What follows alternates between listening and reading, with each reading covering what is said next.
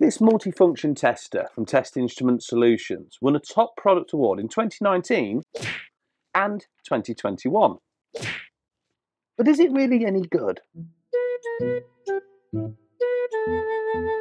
So normally I would stand here and take you through the features and benefits of this MFT Pro, but this time I'm going to be doing things a little differently. For the first section we will look at some of the features of the MFT Pro, but I've come up with a series of tests and challenges to really see if it's any good and how it fares in the real world and answer some of those common questions asked by electricians. Feels good. I was expecting it to be heavier, but actually it's not that bad as it weighs in at only 1.4 kilograms. And when you hold it like this with two hands, it's like I'm holding a chunkier clipboard. And TIS must have thought of this because all the buttons are in reach of my thumbs, and I have famously stubby thumbs. You can always tell who the electrician is on site by the mess that's left behind, and that they don't own a pair of gloves with the fingertips on. Well, it appears TIS have thought about this as this large touchscreen is resistive, meaning you can use it with gloves on. It does come with straps, which at first do look like a climbing harness, but once you've got it clipped in and you've got it hanging around your neck, you can set it to the perfect viewing position, and it makes it virtually hands-free.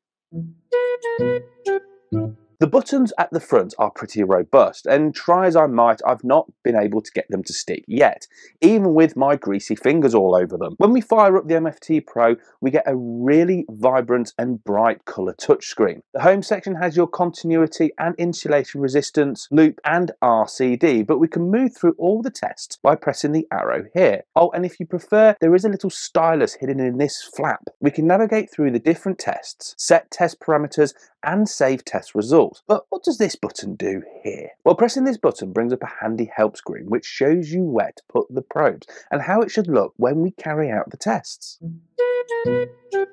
Probably the toughest test I could think of. We're going to spend the day with Brandon here with the MFT Pro from TIS and see if it really can survive the day. Right, so we're giving this MFT to Brandon for the day. Do you think it's going to see the day out? Absolutely not. It's pretty good. It's going to break it. Okay then, Brandon. So this is the MFT Pro from TIS.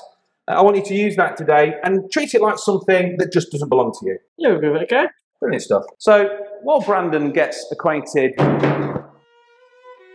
we're going to be going through some of the really cool features on it, including loop testing, RCD, R1, R2, and using this pretty cool device here. It's pretty well equipped. You even get this battery charger, so even at the end of the day when you've used all your AA's, you can recharge them ready for the day after. So the MFT Pro does boast some really unique features, including this one for insulation resistance. With just one plug-in and one press of the button, I can test across all of my conductors, making sure that the insulation is absolutely fine. So the lads haven't got the power on yet to this particular property. So I'm going to head down to another site where I can do a loop test using the MFT Pro. The loop test on this MFT Pro is really accurate. Even on the no trip setting, it doesn't matter where you are on the ring or radial, you're going to get the similar or the same results no matter where you are.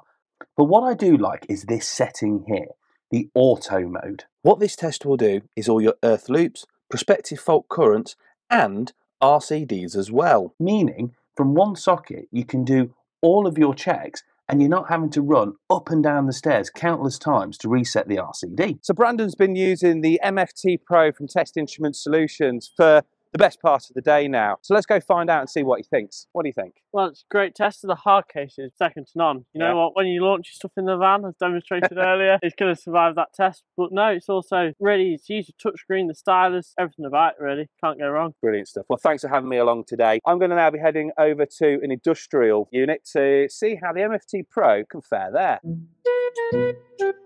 Well, I found this willing three-phase supply to have a play with. Well, actually, I'm not going to play with this one, but I'm going to play on a three-phase consumer unit a little bit further in the factory. With the MFT Pro, we can safely move between lines without fear of blowing the MFT up. Here's something neat as well. When you carry out phase rotation testing, you can do it with just a single lead, which is great as you don't have to have two hands to make that third connection whilst holding the probe in between your teeth. That's a really specific question. Well, let's have a go. First, let's switch off this supply. So using the MFT Pro, we can do a power quality analysis where we can measure the voltage, current, reactive power, true power, and the power factor, including the harmonics of the supply. This is a really useful feature, certainly for electricians and designers looking to install inductive loads like welding sets and motors. Clamping on the HT96U clamp meter and our other probes across the phase connections, we can see on screen that we get a readout which shows us the supply harmonics, power factor, your true, apparent and reactive power readings. We can also test leakage using the MFT Pro and the HT96U clamp. It's really easy as well. You can stick it around the 3 phases and see if there's any leakage. We can also stick it over the earthing conductor to see if we've got any leakage there. Another great feature with the MFT Pro is the volt drop function. You might be thinking why we need to know about volt drop. Well, with more and more inverters and battery storage systems being installed, volt drop is more critical than ever. Certainly if we consider that an inverter should have a volt drop of 1%. But I don't have an inverter here, so I better get to where I have an inverter. Oh, well that's better. So this works by taking a ZE measurement at the consumer unit. We can then go up to our incoming isolator and take another measurement. Before we do go into the volt drop setting, we put the impedance here from the consumer unit, the protective device size here, and the allowable volt drop, which on power circuits is 5%. However, as this is an inverter, I'm going to set this to 1%. Pressing the tick here and the go button will give the volt drop percentage and impedance of the circuit with a clear indication if it has passed or not. I do like this feature as volt drop on solar and battery systems can cause real issues with inverters tripping if the volt difference is too great, and that was really easy. So according to this banner here, this MFT has won awards for its electric vehicle charging sequence. So let's give it a go on this charger here to see if it really is award-winning stuff. So looking at the EV-TEST 100, we have this Type 2 lead to plug into the charger and the ports for connecting the MFT Pro and an interlink cable which syncs the MFT and EV-TEST 100 together. We can follow the instructions on screen to make sure we get our connections correct onto the EV charge point. And the bit I do like is this flashing part here, which when flashing indicates what we need to set these dials to on the EV-TEST 100. Honestly, I thought this unit, when I first saw it, was going to be really complicated, but it really isn't.